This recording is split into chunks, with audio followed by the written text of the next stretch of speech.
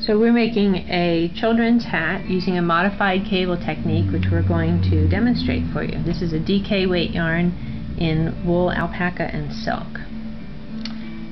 Okay, so this is a single stitch cable that is done without the benefit of any other cable needle.